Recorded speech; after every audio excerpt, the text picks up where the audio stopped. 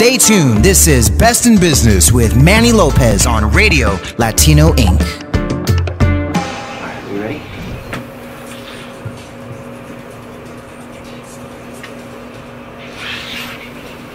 What's going on now?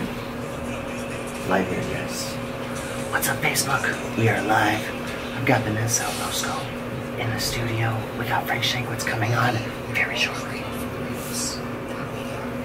We are to live our lives accordingly, striving to be agents of change as we attempt to leave this world a better place than we found it. Ladies and gents, welcome to Best in Business with Manny Lopez, where passion becomes success. I'm your host, Mr. Too Blessed to Be Stressed, broadcasting live on Radio Latino Inc. Latino Inc. Latino Inc. Latino Inc.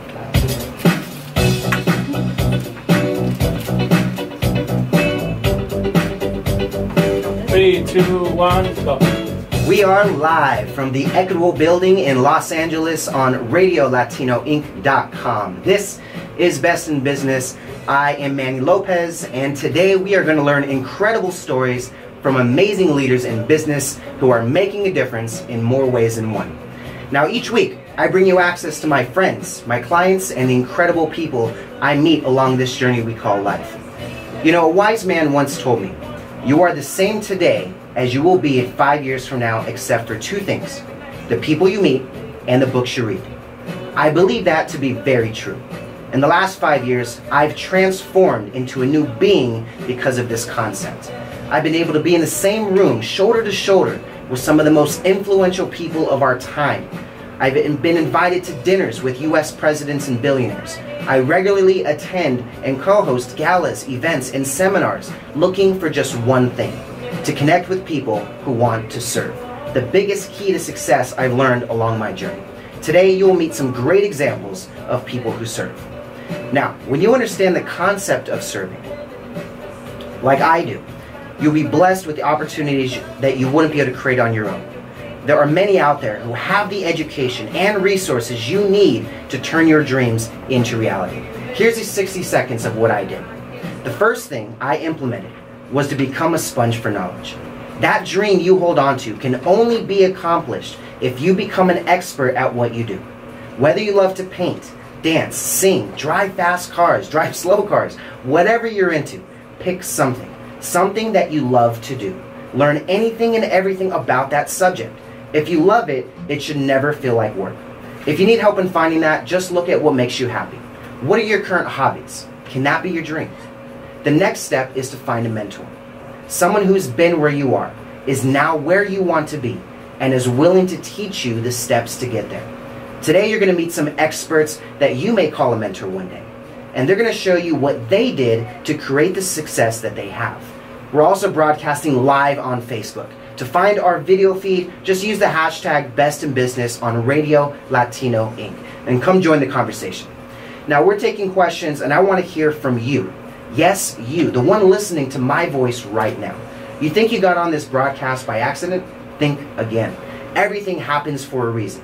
You will learn something new that you can apply in your life today if you pay close attention to what we're going to share on this show right now. Today is Monday, June 5th, 2017, and boy, what a show we have for you today. In the house, co-hosting with me today, we've got Vanessa Orozco, one of only 5 women that own a tequila company. She's making sure that this is no longer just a man's world in the tequila industry. Today, she's bringing in some of her famous tequila and sharing her incredible story of how this brand got started. Also on today's broadcast, we've got the one and only Frank Shankwitz, creator and co-founder of the Make-A-Wish Foundation, along with being a best-selling author, and is named by Forbes as the #1 keynote speaker for 2016 worldwide. He'll be with us today to share his amazing story of how he started the Make-A-Wish Foundation, and also shed some light on some details of his upcoming feature film, Wishman, a biopic about the life of Frank Shankwitz. So let's dive right in. Vanessa, welcome to the show.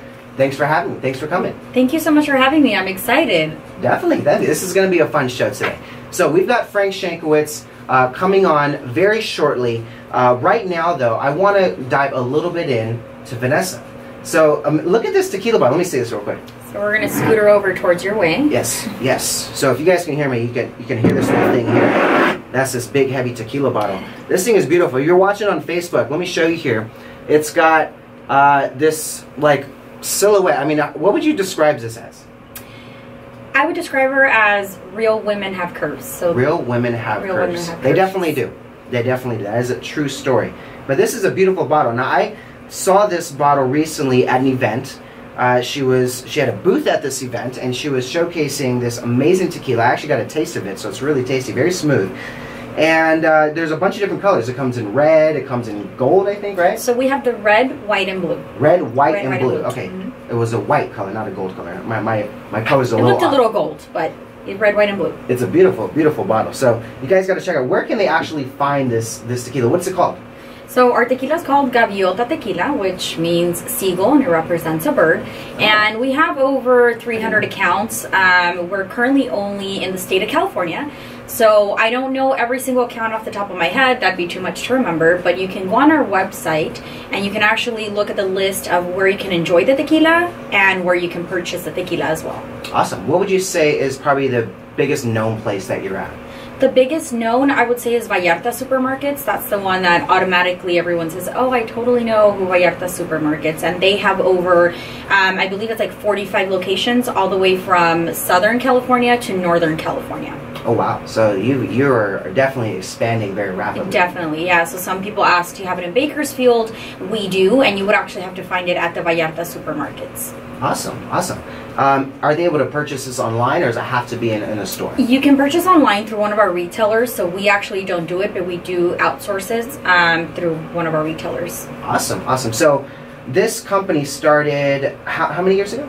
So a little on the story. So my father has been in the tequila business for about 20 years now. He used to import and distribute other people's brands. And eventually he said, you know, why am I working for someone else when I can create my own brand and do my own thing? This is when he came to me and he said, hey, Vanessa, I have an idea in mind. Let's create a tequila. Obviously, when we thought about creating a tequila, if you think about tequila, it's macho-dominated industry. Yeah. And when we thought about that, we said, how can we be different? How can we cater to women? Obviously, me being a young millennial and coming into the picture, that's where the whole story came about. And we launched the tequila about 4 years ago. 4 years ago? So very recently. Oh, wow, yeah, still a baby. What's funny is that the same reason he started the company was the same reason I started my company. I didn't want to build anyone else's dream anymore. I wanted to start building my own. Exactly. And I saw my skill set, and you know, my mentor at the time would always tell me the same thing: is you know, you should be owning a company. You should be you know, building your own dreams, not building somebody else's. Exactly. Dream. Cool. So when you started working in the business, what would you say is one of the biggest challenges that you had initially? I think one of the biggest challenges is being a woman in a male-dominated industry. Obviously, the tequila industry, I want to say it's maybe like 98% male-dominated industry. So for a woman to come in, not only being a woman, but being a young woman. You know, I would walk into meetings and I was the only woman in a room full of men, and not that they don't take you seriously, but they look at you differently. You know, they kind of say, well, she's young, she's a woman, what does she bring to the table and what does she know about the industry? Well, that's great, she has a beautiful bottle, but let's see what she can bring. That was in the beginning. Now, obviously, I'm respected in the industry. Now I'm very well known in the industry, but it was a very, very big challenge to, as a woman, to break into a very macho-dominated industry. Oh, I see, definitely. I mean, that happens with a lot of different industries out there. It's just you're going out there trying to make a name for yourself, and just, you know, how you look or what your name is or what your last name is could be, you know, helping you or hurting you in the different opportunities that you're trying to create for yourself. Right. What would you say has been the biggest influence that you've had in this entrepreneur lifestyle that you're choosing? Well, I would say my dad is my biggest influence. You know, he really believed in me. He really pushed me. When I started the business, you know, I told my dad, I can't do this. I don't know how to do this. I've never done this before. Obviously, I was not an entrepreneur before. I was a 9-to-5 person working a regular job. So he really pushed and really believed in me and said, you know what, you can do it. This is your project. You know, you're investing your time, your heart, your soul, and And yeah, definitely my dad is my biggest influence. Awesome. And do you read any books?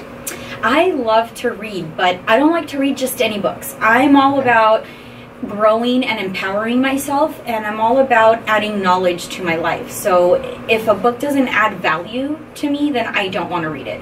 So it's all about motivational books, empowerment books, you know, life skill books. One of my biggest favorite authors is Stephen Covey, The 7 Habits of Highly Effective People. I have a few girlfriends that just launched their books, and I love reading their books as well. But yeah, definitely anything that adds value to my life. Awesome. And then, what would you say would be, I would say that one of the easiest things that's come doing business? One of the easiest. Because a lot of people listening right now, they may not actually own a business yet. Maybe they're scared into jumping into entrepreneurship. And it's scary. It is. It's definitely scary. I mean, you have to create your own paycheck. Otherwise, it's not happening, right? You could become homeless because you just don't have a good month. Right. So what would you say has been something that could ease that stress for people that may be listening right now that want to get into their own? I mean, I think anything is possible as long as you believe in yourself. There is that big factor of fear, but I think if you put that fear aside and you really follow what you know how to do and what you really have a passion for, I think when it comes to owning your business and being an entrepreneur, it's not just you know, following the bandwagon. You know, they make money, I want to open up a franchise, or I want to open up a restaurant because everybody else is doing it. Yeah. You really have to go in it with your heart and soul and really, really believe in what you're doing. And really have a passion for it, because if there's no passion and you don't have your heart into it, most likely it's really not going to work, and then you're going to wonder why it didn't work. Yeah. Exactly. Now, I want to get into the question of how you, in this brand, was able to beat out all the other tequila companies to get your business in Vallarta, for one, on top of the other places that you have as well. Before I do that, though, Frank Shankowitz has been messaging me all this whole time. So let me see what he needs right now. And he might be trying to call in right now to get on. So let me just get this real quick. Go check my live stream, because this is where he's messaging on. Okay, so yes, he is definitely trying to call in. And we'll have him on the show very shortly. So let's, while we're getting that situated, what would you say, I mean, how did the whole Vallarta thing come about? So the whole Vallarta, and it's actually a very interesting story. That was my very, very first experience doing sales. My father said, you know what, Vanessa, we have to go big or go home. So let's try and see if we can get in to Vallarta supermarkets, which out here in California, they're one of the very biggest and well-known supermarkets. So we made an appointment with the buyer. We walked in, wonderful gentleman, but of course, being a buyer for such a big store, he has to question, you know, what you have, what you're bringing into the table.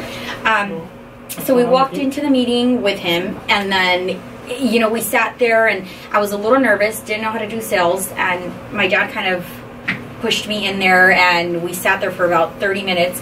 He really liked our bottle. I think it was more about we're bringing something different to the table.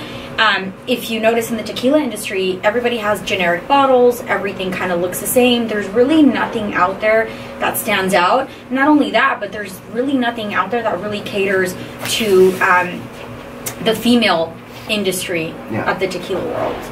Cool. So I think from what hearing that, the biggest takeaway was to be different. Very was different. To be very something unique in the industry. Exactly.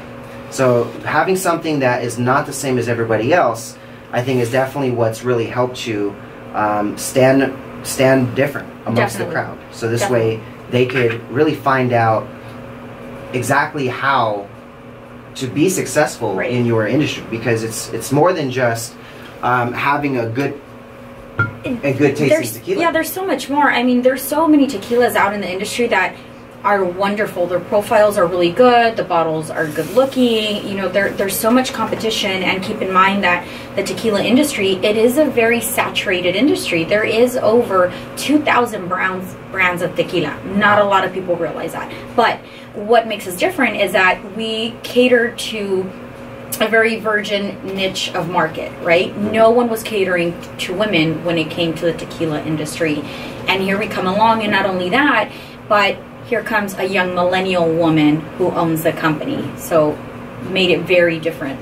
They always thought that it was going to be a man behind the company, and once they realized this beautiful bottle, great taste and profile, here comes along this young girl who owns the company. Wow, made a big difference.